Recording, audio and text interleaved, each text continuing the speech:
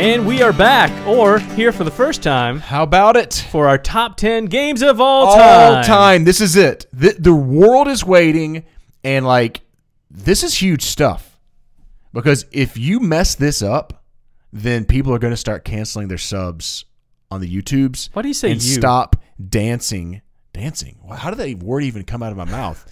Downloading the podcast. Oh, man. I think everyone's going to stop dancing if you don't have a good one. What? Why is this pointed in my direction? Why isn't it if we don't have good list, then we will lose subs?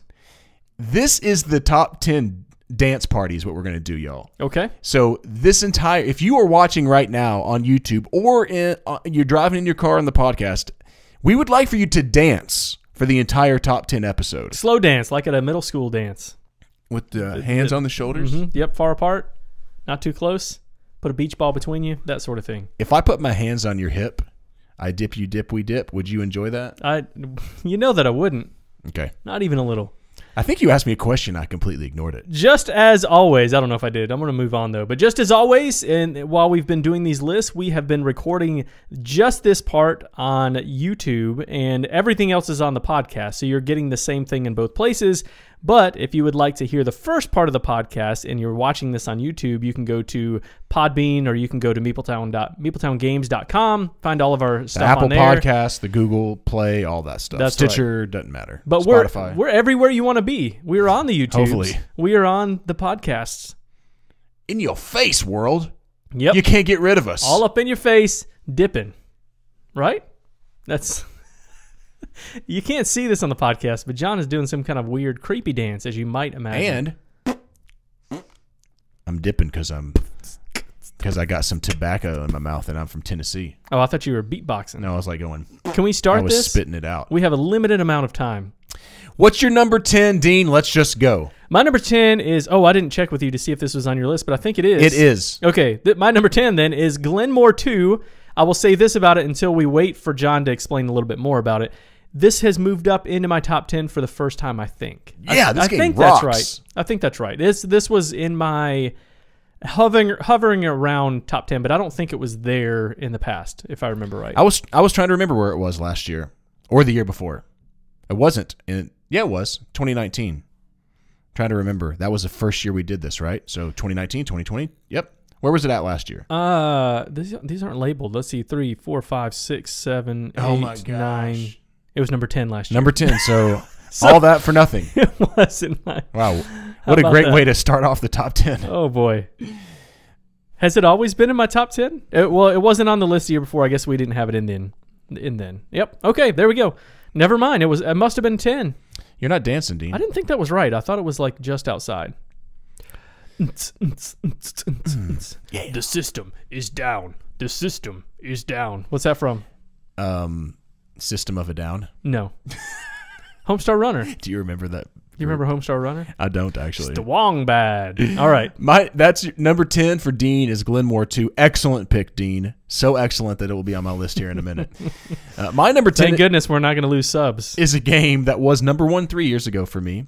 It fell to number 4 or 5 last year, I think, and it's at number 10 this year, though I still absolutely love this game. All the top 10 of all time. Just love these games, man, right? I mean, always willing to play it, always suggesting these games. Would that be accurate for you? Sure. Okay. Concordia. That's my number 10. Concordia Venus, particularly that version, because I really like the 2 versus 2 nature of that. Nature? I don't know if that's really the right word, but the 2 versus 2 variant that you can play. This one's going to slip off your list next year. Oh my gosh. I got to get this off of Concordia. Okay, there's some pictures. It may or may not, but in Concordia, it's really, really fun because you're going to be taking your person or your ship and you're going all around the board. And as you're going around the board, you're putting your houses out into different cities that the cities may specialize in brick or maybe silk or whatever that is, wheat or different things like that. You're going to be getting cards, and I think the card play is probably the most important part of the game because when you get a card, it's the way you do your actions is by playing a card. But when you get a card, you put it into your deck. So you're building a little bit of a deck. But not only are you getting an action based on what cards you play, there's in-game scoring. So there's where all the grueling decisions, come into play. Is, oh man, I want that card for that action, but I don't care so much about the in-game scoring, because you're going to get in-game scoring that's going to say things like you score X amount of points for however many colonists you have out on the map, or X amount of points for however many buildings that you have that are different, that provide different goods and different things like that. So just such a brilliant game. This was on your list earlier, Dean. It was. You don't remember where it is right now, but yep, that I feel like it was like 40 or something like that. Yeah, I think it was. I think that may have been a first day game.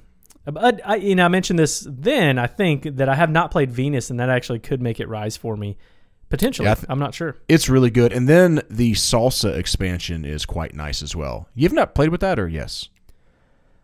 You add salt, and then you also have some more engine building tiles. Yes, I have. I have played with that. Did you like that or no? Mm-hmm. Yeah, I like that.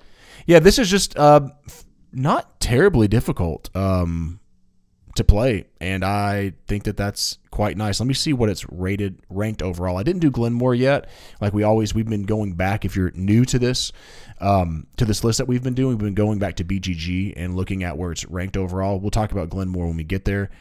191 for Concordia Venus, but I'm going 18. Back to actual Concordia. Yeah, is 18 overall, so makes perfect sense. Yeah, yep. My number 10, Concordia, or either one doesn't matter.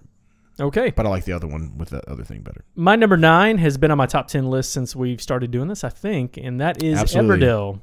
Everdell is this is not on your list. I'm sure of this, right? It's not even in your top 50, right? That's right, but it's kind of borderline, so it's not. I still really like Everdell. Yeah, I mentioned this last week when we talked about Lost Origins of Arnak, but the card play and worker placement is something that I'm finding very intriguing. Now, this is not a deck builder, but it does have. You love these types of games. That tableau building, Imperial Settlers, all that. Mm-hmm, yeah. Imperial Settlers was from last week as well.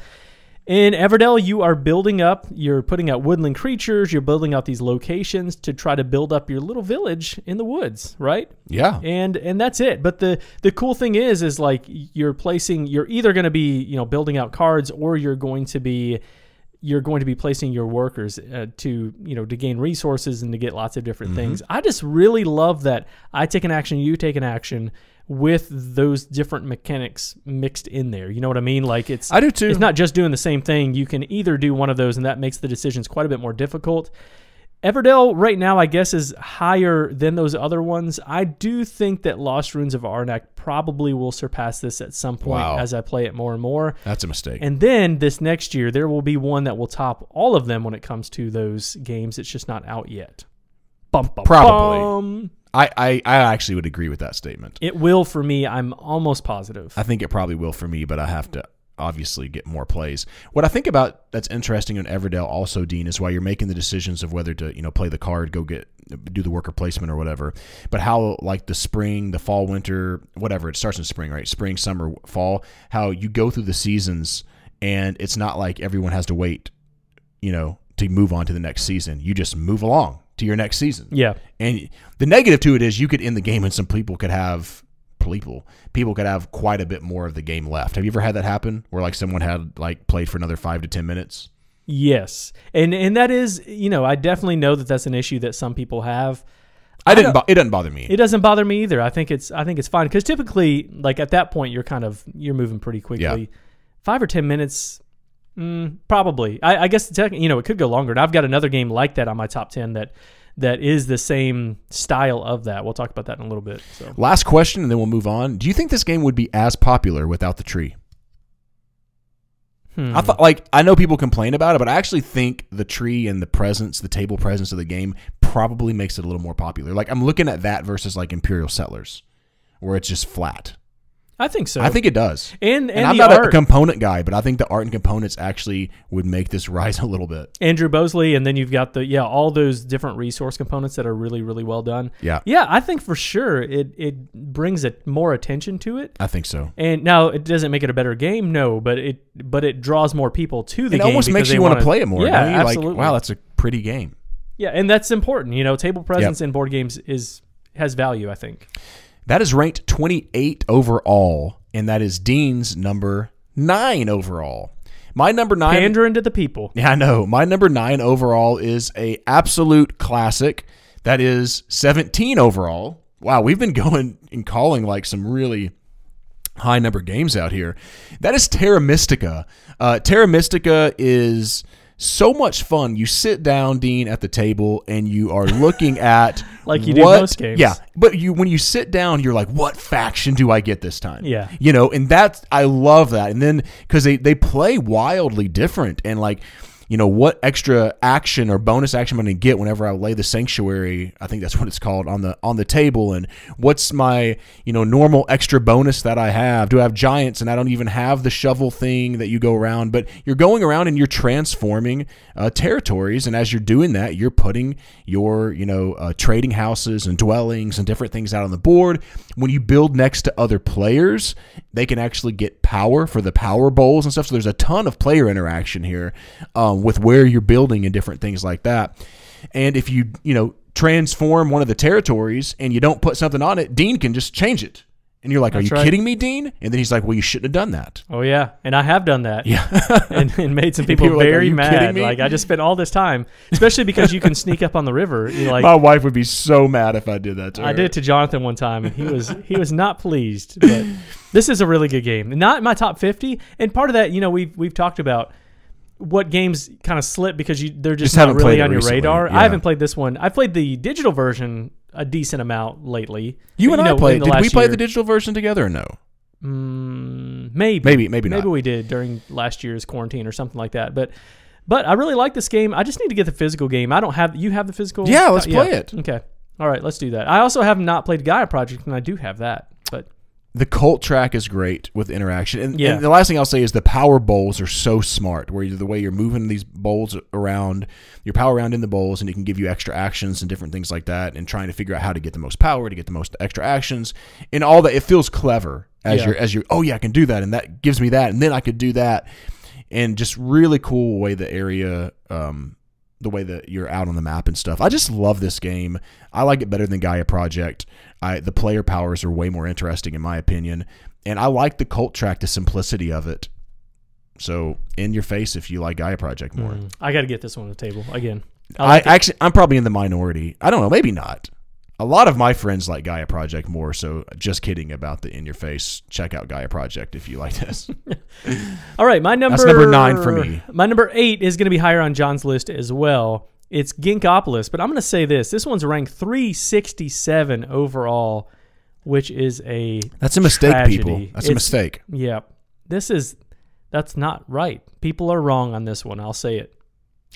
All right. That's Dean's number 8. 367 is not low, but considering how excellent this game is, it really should be like a top 20 game, I think, or top 50 game or something for everybody. Everybody must like this because John and I do. And we'll talk about that in a little bit. We'll talk about that in a minute. My number 8. Your number 8. My number 8 is an Alexander Pfister game, the last Alexander Pfister game on my list. He had 2 previous ones, I believe, on this list.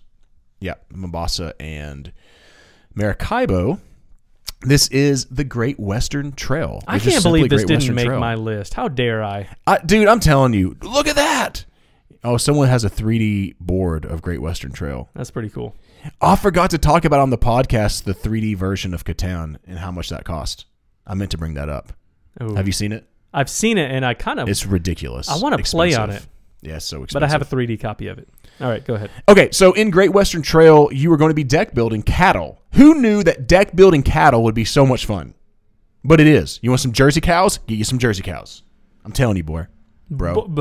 That was like my country and my skateboarder coming out at the same time. It was like, I was going to say boy and bro, and it was like, bro.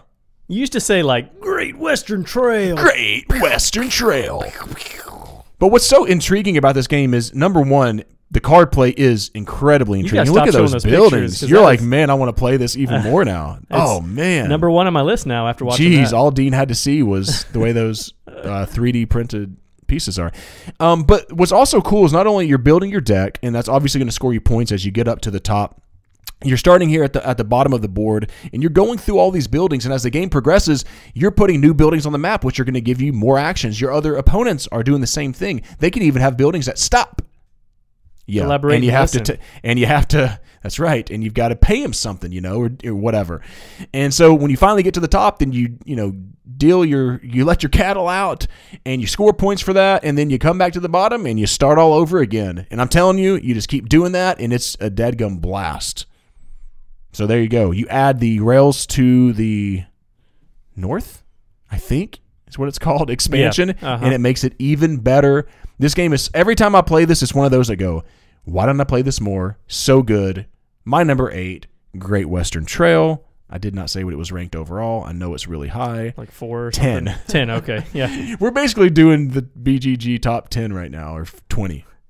My number 7, is that right? That's is right. the number 35 overall, so that's not too high on there, right? Yeah. Mansions of Madness 2nd Edition. This is absolutely nothing like any game that's going to make anything on John's list. This is straight up, you're just going around exploring there's cats playing that game. There is an incredible picture of cats playing Mansions of Madness. Oh my gosh. They're gonna get that had to be Photoshopped. They're going to get destroyed. Right? Oh my gosh. Okay, so in this game, you're going around and exploring a mansion and figuring out what it is what your task is. And the game feels very creepy. Like John's exploring these different areas. And you get scared a little? Yeah, like we set the mood. This is hey, you know what? We're coming up on Halloween and my birthday time. Ooh. This is when I start getting this game to the table, and I love it. I just love the immersion in this game. Now, one big thing that people might not like is it can take a long time. It says 2 to 3 hours on BGG. I have for sure played games that are longer than 3 hours of this. Wow. But I really love the immersion. I think it's a lot of fun, and it feels scary. Like if there's a game that feels scary, to me, this is it. It just feels like you're actually doing these things in the game. Yeah. The only thing that's madness is how high this is on your list. You think it should be higher? No, it should not be this high. I'm just kidding. I've never played it, but people love this game. Yep. It just isn't in what I think I'm going to like, so I haven't played it. But I totally would, because it's being ranked 35 overall and being number 7 for you does intrigue me. You might like this because, if you know what you're getting into, you're not looking at mechanics in this game. You're looking at the experience, and you're rolling dice for completing these objectives or whatever. There are some other expansions that actually in the base game too, you have puzzles instead of just doing that. So like there's more to it than just rolling dice. Yeah. But I think if you go into it with that mindset, I'm just going to go experience this horror film Lovecraftian environment, then you might like it, John. Boom. Yeah. That's your number 7, Mansions of Madness. My number 7 is my last Stefan Feld game on the list, and that is Trajan, which is my favorite Feld game of all time, apparently, if it's highest on my list, right? What do you think, Dean? What do you think about this game? I think I have coffee in my mouth right now. Oh, I'm sorry. That was a bad I think time. Trajan is really good, but it is not his best work. You'll hear about his best work on my next It's his magnum opus. It is. So in Trajan, there's all kinds of spots to go to the board. You can go out and send your legionnaires out to do a military conquest. You can go and I'm trying to pull up a picture of the board here. I apologize for a second there. There we go. You can go to the Senate and do different things. But basically, you're in ship goods. You're going to be getting goods. But you have all these different things that are going on. And you have this really cool Mancala player board to get your actions. And you're moving your pieces around. And you can make your Mancala have these powerful actions by the Trajan tiles. They're called Trajan tiles, right, Dean? I think so. Yes, okay. They are. So if you end your bowl and it has like 2 different colors in there or whatever, then you're going to get that bonus as well. So it's a lot of I feel like this game's a lot of you have a lot of plates that are kind of spinning, and you're trying to get them all to align together. And as you get them to align together, it feels so satisfying, and you score hopefully a ton of points. Again, I love the way the Mancala works, and I love how you're just looking out on so many options and going, how can I score? You're going to score points in this game. It's point salad. Mm-hmm. But how can I score more than my opponents? This game is brilliant, and I love it. Yep. This is I will say, a great game. I totally agree with that. Not in my top 50. I don't remember where I had this in my top 10 games, but it was on there because it's a really good one. It is ranked 99 overall, so this would be my lowest one. The one that's the lowest on BGG for me so far. I'm wanting to say that may have just bumped up, because I thought when I looked at that yesterday, it was ranked 100. Oh, there you go. I could be wrong. But what is Stefan Feld's highest ranked game is your number 6. My number 6 is the Castles of Burgundy. And in this game, you are rolling dice, and you are placing those dice. And Ron Burgundy is on the cover. That was Burgundy. smart. So you're rolling dice. On BGG, someone has a box cover of Castles of Burgundy, and it has Ron Burgundy on there. And you are placing those dice and taking the different actions. So you might be getting tiles from the board. You might be placing tiles into your kingdom. You might be selling goods. There's lots of different things you can do with those dice, but every round it's just 2 dice. Rounds go by really quick. The game itself is actually pretty quick, 30 to 90 minutes playtime, and that is, I think, right. I think you can play a 30 to 40-minute game if you know the game really well with 2 players. I just really love this game, and I've played it a ton, and it's never gotten stale for me. I've played it mostly 2-player. This is one I do recommend playing at a 2-3 players. 4, if you're playing with people who don't know what they're doing, it can be too long. But I still love this game. So good. It's a good game. It's kind of weird how it's so high, and it didn't even make my top 10 of Stefan Feld games. I need to play it again. Maybe I just haven't played it in a while. I don't understand how that couldn't make your top 10. Although, actually, I can. I can understand because his games are amazing. That's why. That's why. That is absolutely the truth. I like Castles of Burgundy. I still own the game. I'm not going to get rid of it. It's just I really love his games, and there's so many good ones out there of his. So you're right. That is your number 6, Castles of Burgundy. Again, ranked 15 overall. Yep. Pretty awesome. I really like also the new version of this. I know it's hit or miss for some people with the board. They think it might be too busy, but I actually like it with all the, because it comes with lots of goodies inside the box. Speaking of goodies inside the box, my number 6 is Teotihuacan, City of Gods. How about that? Sorry. This game was I say this every year. Threw up in my mouth a little bit. I don't know why you don't like this. Just kidding. I do like it. It's fine. Go ahead. This is a game that I didn't love the first time I played, though I enjoyed it. But it has constantly gone, every year it just continues to go up my list. They continue to come up with more expansions, which makes the game, it mixes it up. Let me say that. I like a lot of the expansions. Does it make it better? Yes, sometimes. I don't know. Okay. It's definitely not. I can play the base game and it would be a top 10 game for me. So it's not like I have to have that or anything. But in this game, it's really, I just love the way that the dice work in this game. You're going to be moving around a giant rondelle. So there's a lot of rondelles in my top 10 apparently, or at least there's a few. But whenever you go there, the value of the dice matters, and also whether there are other dice there matters, and you're going to have to even pay cocoa or whatever it is, depending on the dice that are there. But you're gaining resources and you're building in the temple and you're going up different tracks. I mean, Dean, it seems like this would be a game you would like. You like rondelles, you like using dice, you like going up tracks, you like really great components, and yet you still say it's okay. No, it's more than okay, but it's for most people. The big thing engine building in here and I like this in games, and in fact I'm going to talk about this in a game about things triggering things that trigger things. For some reason, you didn't like I just kept missing things in this game, and it could be that all the plays, we played this multiple times, but they were all at large groups. There's a lot. There was a lot. That was before COVID. Yeah. At convention, there's tons of things going on. You're probably getting distracted a lot. Yeah, and that's probably it. I probably should go back and play this. In fact, it's on Board Game Arena too. And dude, why are we not playing it right now? Right now, well, because we're doing a podcast right now. Yeah, that's why. We got to play this again. Yep. You've got to play this. I will do it. I will play this one again. It might even rise up there like Tuantansuyu, because that's one that I didn't think I would love, and I ended up really loving. I think you're really going to like this. This is Daniele Ticini. It's ranked 71 overall, really high. That's my number 6, Teotihuacan, City of Gods. All right, my number 5 is a game that's ranked 238 overall. This is Jamie Stegmaier, Tapestry. Boom, dude. Speaking of games, you love this game. That triggers this thing, that triggers this thing. This game does that as well. In this game, you're essentially just moving up on tracks. There's 4 different tracks that you can move up on, and as you move up on those, it's going to do different things. So if you're moving up on military track, oftentimes you're going to be conquering on the map. If you are moving up on the science track, it's often going to be benefiting you in other areas. The exploration is going to allow you to put tiles out, and then the technology track is going to allow you to build technologies. Now, this is a civilization game. Mm-hmm. But it doesn't feel like super thematic to me, but it doesn't matter. I don't care because it feels a little thematic to me. A little bit, but not like you know, when you think civilization game, you want it to be uber thematic, and this is not it at all.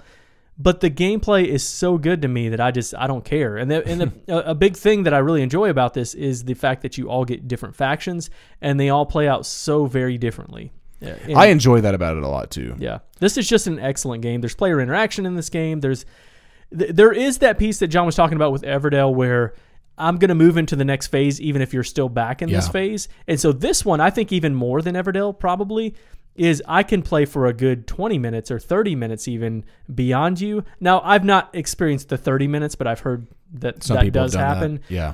That could be frustrating, but for me, I still really just love the gameplay of it. I do too. I do like, along those lines, if you end the round first, you're going to get like resources to go. So like there's a bonus to actually ending it first as well. But the only thing, this was close to my top 50. I do really like this game, but the way the Tapestry cards work is not my favorite. I think it can be a little bit too lucky. Mm-hmm. But besides that, I really do enjoy this game. The components are subpar, but the Tapestry card towards the beginning of the game will be luckier than it will later on. Correct. Yeah, but it doesn't bother me enough. This is a great game. That was a joke about the components, by the way. Yeah, 238. Yep. Overall, that's your number 5. My number 5, I'm sweating right now because my top 5 could almost just change at any given point in time. And I'm asking myself, even right now, should I shift a few things around? Oh, my goodness. But I'm not going to. I'm going to stick with what I had originally here, and I'm going to go with Anachrony. Oh, that should have been your number 1. It might be one. Like, I don't have all the expansions and stuff of this game, and I don't have the miniatures like, you know, Dean would love to have. Might as well pull up. Look at that, Dean. So the base game doesn't have miniatures in it? No, you can buy a miniature pack for $40 or something like that. Mm-mm. You couldn't own it without having that, could you? It has to have miniatures if it's going to be in my top anything. That's true, except for Castles of Burgundy, which the components are a hot, steamy pile of garbage, but for some reason it's still high for you. Look at that board. So in Anachrony, first of all, I'm not a guy where theme super matters, but theme can bump things up. This dystopian theme is brilliant. This is a David Turczi game. And in this game, let me see if I can find a picture of zoomed out. There we go. There is an asteroid or a meteor that is going to hit the planet. And you know it's going to because guess what? There's time travel in this game. And so people are going back and telling you, be prepared.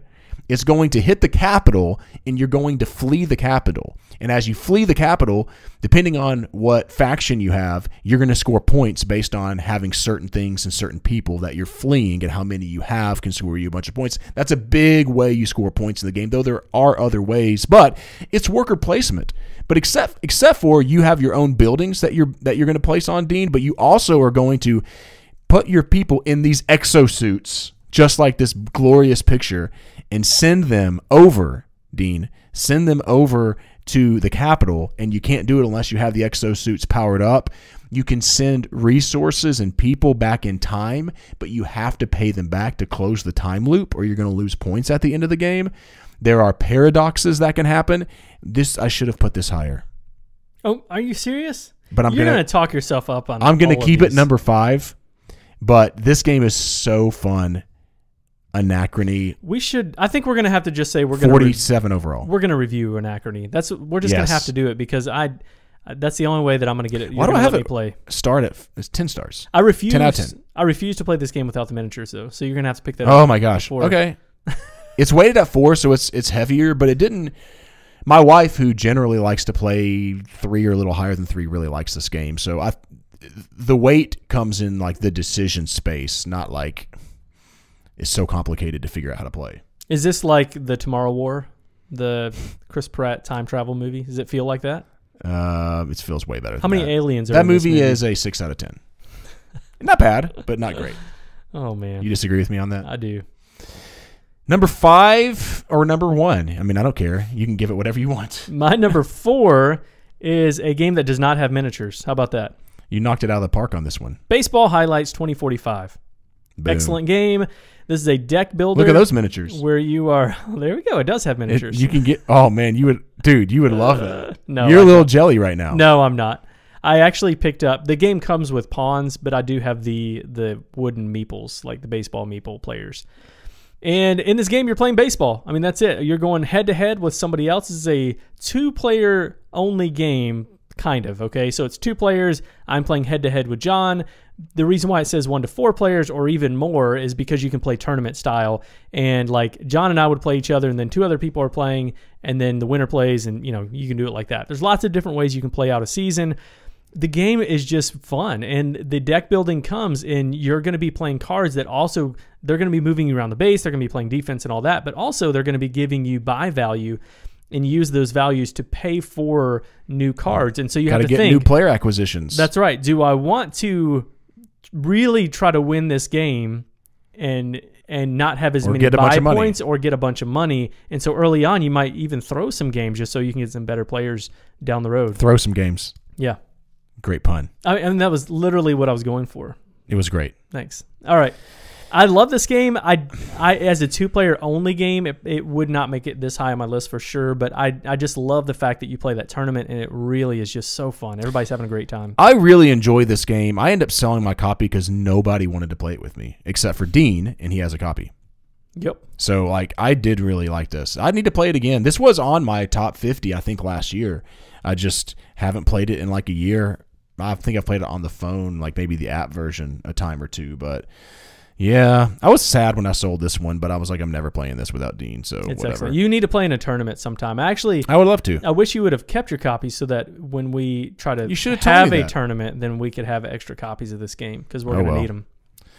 Anyway, that's your number what? 4? 4. Good game. All right, baseball highlights. Dean's number 4. That is ranked number 484 overall, so the lowest one so far. That's a Mike Fitzgerald game as well. Yep. My number 4 is Dean's number 10. That is Glenmore 2 Chronicles. Dean, this is a game that... Was this our first Kickstarter game we did as Meepletown? If it wasn't, it was really close. I think that's right. It was for sure. We didn't even we did a playthrough online of this one. It was before we had like a physical copy of it. Ooh, could you drink some whiskey while you play? Maybe so. How about that? It feels very thematic. I know. So in this game, and Dean and I will both chat about this, but you have a rondelle that you're going to be going around, and it's a simple rondelle that you're just going to pick up tiles. I'm trying to find a picture here for the YouTube folks, but it's really grueling decisions because you're like, I see that tile that's 5 tiles ahead, but do I really want to jump that far ahead? But at the end of the game, whoever has the most tiles, that's negative for them. So on the flip side, you could be like, well, if Dean's going to go ahead and pick up these 3 tiles, that's not good for him because he's going to keep building up a city. I think that's a brilliant piece to it as well. Yeah. I'm going to set that up for you to, because this is both ours, so I don't want to steal all the thunder. Well, the big thing I was going to say, because you've heard us talk about this a lot in the past, unless you're new and then you've not heard us talk about it at all. But the one thing I was going to say is I actually just got the expansion for the, what is it? Highland Games. Yeah, the Highland Games expansion. And I've not had a chance to explore the Chronicles. However, I have played the solo version of this game with that. You know how I like games that have solo versions that are pretty easy to grasp? This is? It is a little more complicated than some, but I still really enjoyed it. Like you really, especially for your first game, the whole game I had the rule book out because you have to know like all these, they're not really super fiddly rules, but like basically you're flipping a card over and you need to know what that means every time, like whether they're going to take this action or whatever, and then what happens on that action, because you might forget some of those things. But I still really enjoyed the autumn of this, and I think if you're into solo games, I think this one it's really well done and worth checking out for sure. I'm just looking forward to trying the other Chronicles. Absolutely. The things I like about this very quickly is when you set a tile, because you may be like a tile laying game with a rondelle. What is so great about it? When you set a tile in, it sets off every other tile that's surrounding it. So strategically where you want to place them, not only for setting off other tiles, but for how many times the tile you just placed could get set off later, right? Because you may be like, well, it won't set off many, but I'll have more opportunities to fill it out and set it off later. Plus, there's overbuild tiles that you can get. There aren't a ton of them. So strategically, when to take those, you can actually overbuild on one of yours and set everything off again, which is cool. But lastly, or 2 last things, I love the way the scoring works. It's relative to the other players. So, you know, I score points on whiskey based on how much Dean has. So heavy player interaction with that. And then finally, how many Chronicles there are. Like, man, you can play for days, and it just feels different because you're doing the dragon boat race or the penny mobs or whatever. My phone just went off. There's a little birdie in the house. And so it's just so fun. Every time I play it, I love this game. Number 4 overall. Yep, totally agree. With those Glen Chronicles, it really just adds to that replayability of the game. Love it. It's 203 overall, so it's climbing slowly. But, man, I think that should be a top 100 game, obviously. It's so good. Yep. Glen 2 Chronicles, 4 for me, 10 for Dean. I think more people are getting it now that the Kickstarter is being fulfilled. I think there's more and more people getting the base game. So, my number 3 is a game that is another uber popular game, and that is Scythe. You heard of this one before? What? This one has miniatures, John. This is another Jamie Stegmaier another Jamie game. Stegmaier, 2 in my top 5. Wow. Yep. You love him. I love his games. I don't really know him on a personal level, but in this game, you are... Maybe you should get to know him on a personal level. It's a pretty simple game. It's kind of a war game in a sense, and I'll explain that in just a second. But basically, I have my own player board, and I'm going to move my pawn over and take action or actions on that one spot, and that's it. And there's only 4 different spots on your board, unless you add another from the factory, and then that changes things a little bit. But the turns are really quick, and what you're trying to do is move around the board. You're going to gather resources. You're going to be building up mechs. That's right, it's got mechs. You're going to be traveling around, exploring. This is considered a 4X game. It doesn't feel, like some other 4X games, but it is. And I love it. It feels thematic, and it feels Euro-y at the same time, which is something that I tend to enjoy. But the other thing that I like is that I said it's a war game, but you're not actually like always going to battle. In fact, if you just go out and try to take somebody out, you leave yourself vulnerable for somebody to attack you. So there's a lot of this Cold War stuff going on where you are threatening but might not necessarily attack somebody, although you get points, you get a star for being able to win a battle, and that's how you're going to win the game. That's how you're going to end the game. So. I was going to say the threat of war in my plays almost is bigger than the actual wars that take place, but when they do, it's really exciting because there's not just happening over at one after the other. Yeah, and if you're playing with more than 2 players, when John and I are battling, this other person over here is like, oh yeah, because they know it's going to weaken us, and then they might be able to come in and steal our stuff. So. And I like how you're just trying to race to get those stars. Like, I got to get this to fulfill that. I've got to get that. And that's really fun as well. This was close to my top 50. I still really enjoy it. Just not quite there. It's excellent. I need to play it again. It's been a while since I played it at more than 2 players, which I don't really like it at 2 players. Oh, yeah. You definitely need more, I think. Yep. But that's Scythe. That's Dean's number 3 of all time. Dean, I think a lot of people would agree with you, especially since it's ranked 14 overall. That's a lot of people's favorite game, for sure. That's it. My number 3 of all time I played last night, and that is an Uwe Rosenberg game, and that is Le Havre, which is ranked 52 overall. I adore this game. I just love, so in this game, you're going to be getting, there's going to be different offers that are going to have. I've got it here on YouTube where you're going to have the fish offer and the wood offer and the clay offer. And as you move your ship every single turn, you're going to add to, something. It may say you add a fish and you add a wood. And then you're going to have the decision, Dean, do you want to go to a building and do an action on a building? But guess what? You can not only do buildings that you own, you can do buildings that other players have or in like the town area. But guess what? If I want to use your building, Dean, I owe you something probably. Not on all the cards, but on a lot of them. I might have to give you food or something like that. So that's really, really interesting. Or I can take one of the offers. Man, there's like 5 wood there. Oh, but I really want this spot to go to this building because Larissa, my wife, just took her disc off of it because you can only go there if there's no disc. But if I don't take this offer, then if I take the offer, then I know someone's going to take the wharf, and I need to build a ship right now. And those are really fun. But this game is like really, I like games, I've said this over and over, that are really tight, and the feed the worker aspect is challenging. It's not like you can just sort of ignore it and it's, whatever.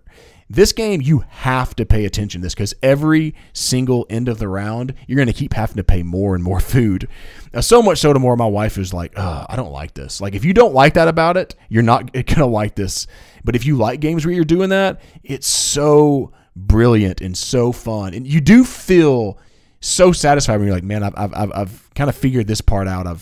I've gotten my workers, they're getting fed or whatever, and I'm really scoring points. And it's always that tension between, should I worry about feeding my people or go ahead and buy that building because it's going to be worth 14 coins at the end of the game, which is a lot, or whatever.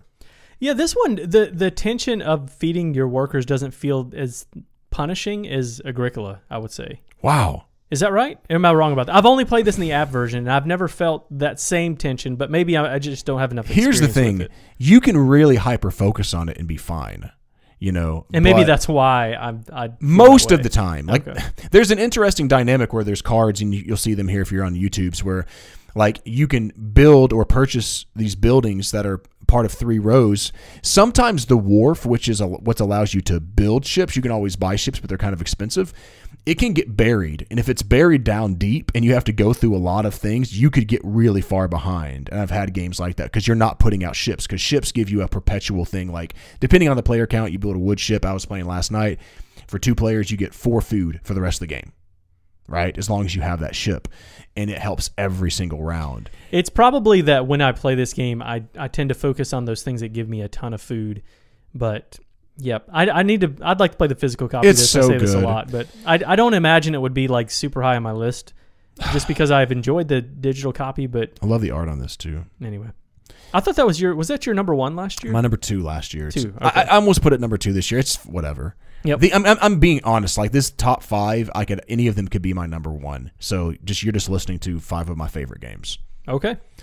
That's my number 3. Right, and that is Le Havre, 52 overall on BGG. My number 2 is another game about woodland creatures. That is Root, the game of woodland might and right, or something like that. I think that's what it says on the. How do you not know? The game of woodland. I knew that. Well, because it's just called Root. Well, I did know. I got it right, didn't I? Well, yeah, but you second guessed yourself. I did. And in this game, it's asymmetric. So you're going to take on the role of one of the different factions, and you are going to try to get 30 points faster than other people, and you're going to do that by battling it out in these different clearings in the woods. So the base game, you've got the Marquis de Cat, you've got the Eyrie, you've got the Alliance, and then you have the Vagabond, and all of them play so differently, which is why I love this game so much. And then you add in the expansion stuff, and there's even more goodness there with those whatever those lizard people are, those otters. There's lots of good stuff in there. I really love how different these play out.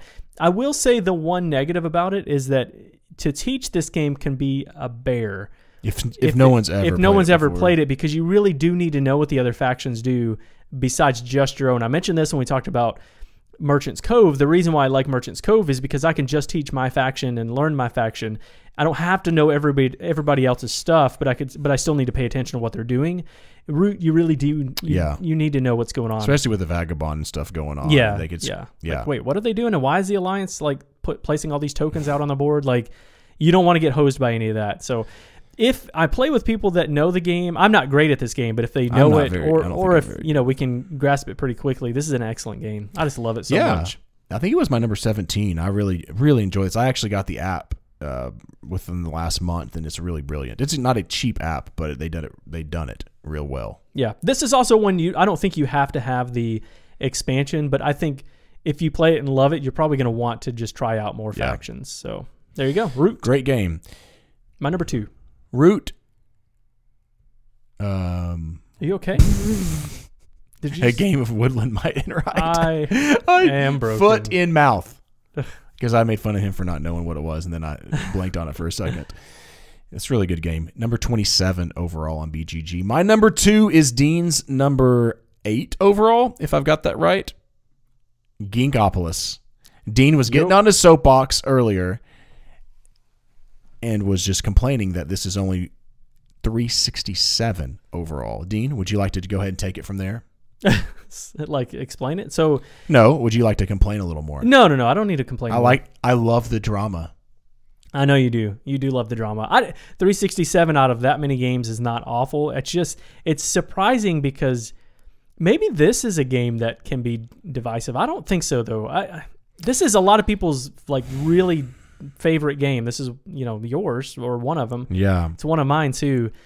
It's just so much fun because there's a lot going on. There's this deck building that's going on, this card draft, or not deck building, sorry, tableau building. There's card drafting. It's engine building because every time you do an action after you get it in your tableau, wow, I get all these things for placing a tile. Area majority. There's what else? Lots of stuff going on. There's point gathering from those tableaux besides just the engine building as well. It's just a really well done game with all these mechanisms coming together. Such good mechanisms. So beautifully. And you have the card play is so interesting, you know, like you're drafting cards and you're like, man, I can use this card for so many different things. I can expand the city. I can build up on the city. I can use it to get some resources or whatever. And so like you have like these 3 decisions, I think, of what am I going to do with this card while there's all this area majority and stuff going along out there. But also if I, you know, build up, then I'm going to be able to keep this card and keep it for engine building. So maybe I just want it for the engine building, though I'm not super excited about the one I'm building up over there. And you have to manage your resources really well. Yeah. And you have to get the resources because you can't just build willy-nilly if you don't have the resources to be able to do it. So the reason I went ahead and put it number 2 is how fast it can play, even at 2. And I like this game better at 3. But at 2, it's still really fun. And I just love how I can like lickety split like an hour-long game, you know, maybe 45 minutes. Yep. And it feels so satisfying. And you're just like, yes. It really does. And that's Xavier Jorge's, which he did Troyes. So if you like Troyes and you've never tried Carson City too, is that right? I think that's... Yeah, I'm about to pull it up here. Yep. If you like Troyes, Tournai, Carson City, Carnegie, which I super want to play, Black Angel, he's done some really, really good games. Interesting that Troyes ranked so high. I like Ginkgopolis better. But I do love Troyes. It was on my list. If you haven't watched it, it was on my top 10. So that is my number 2. It was not on your shaking top. at me. It was not on your top 10. We're doing. It was on my top list.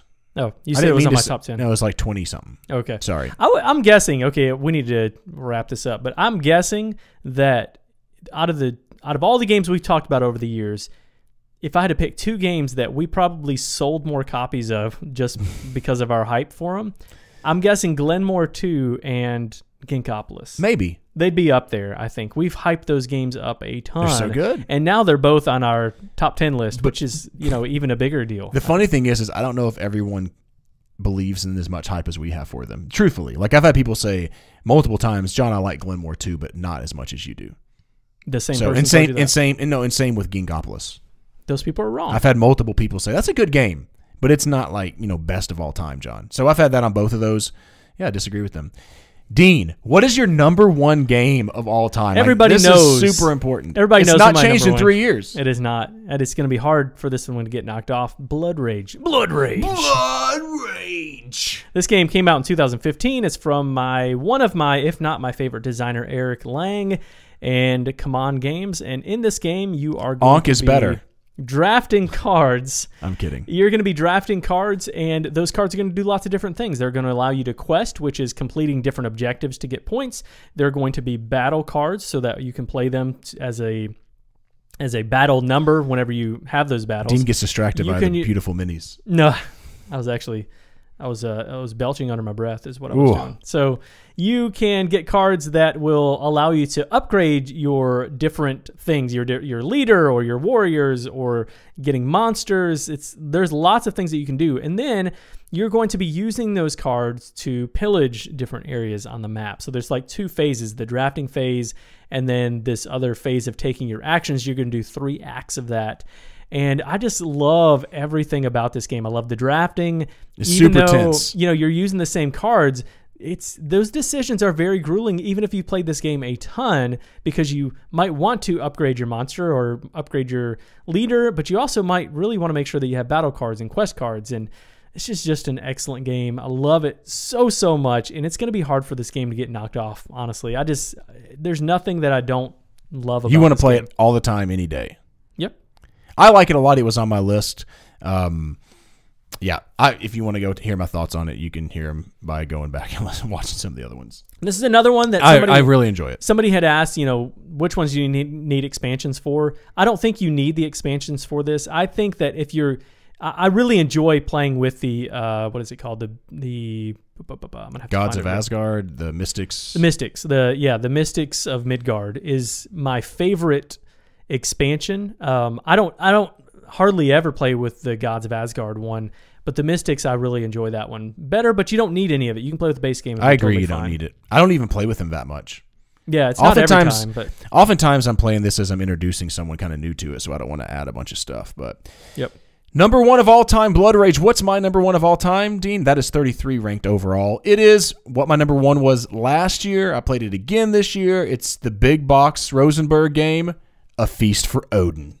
Oh, that's right. Okay. A Feast for Odin. Dennis Lohausen art. You didn't like this as much as I do. Like, you haven't played it a ton, though, right? I've played it once. Yeah, okay, that's your problem. And I did enjoy it. So in this game, you In case that wasn't clear, I did enjoy the game. I thought it was fun. Yeah, but you didn't enjoy it enough to put it on your top 50 because you haven't played it enough, probably. Yeah. But you would. Come on. I don't know if I would. This board has a ton of actions on it.